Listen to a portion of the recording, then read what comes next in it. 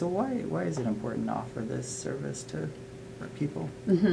Well, there's a lot of people that they're either starting a new job or they're interviewing for a new job, and they're having a fresh start with their life, and so they maybe don't have the money right now to buy clothes, professional or business casual clothes, to start this job.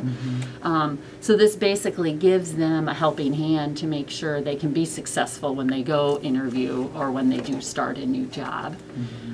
It gets them off on the right foot to get them started with having a job. And why is it important for you to volunteer in the community? Yeah.